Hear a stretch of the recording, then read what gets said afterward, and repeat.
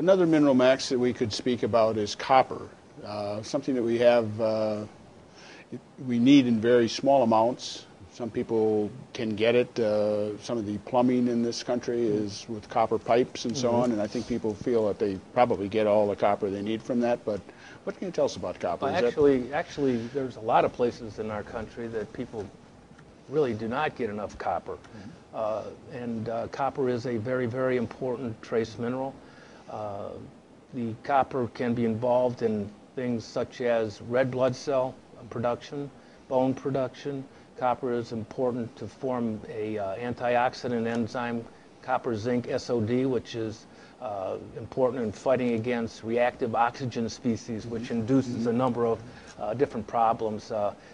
ROS, reactive oxygen species, is a fancy way of saying free radicals, and a lot of people have heard of free radicals, and copper, of course, helps fight against those.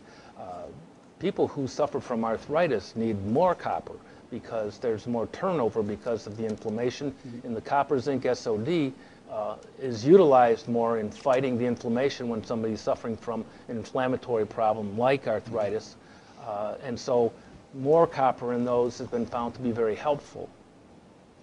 Now, again, when it comes to forms of copper as a mineral, with other minerals, there are copper sulfate, copper, other forms of it.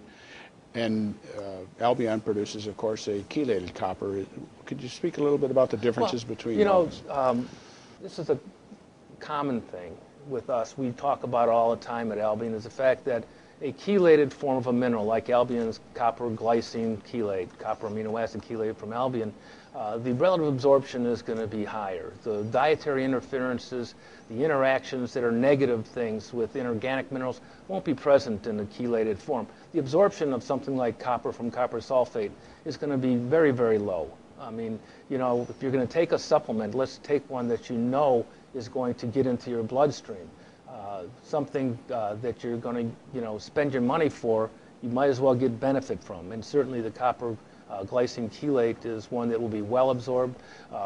As I mentioned before, copper goes to form copper zinc SOD, and we have been involved in clinical studies with arthritic groups where they have taken the copper as the Albion copper glycine chelate and shown, in fact, that we impacted a very significant increase in the SOD levels in the arthritics, and showing that the bioavailability of the copper from Albion is high and effective.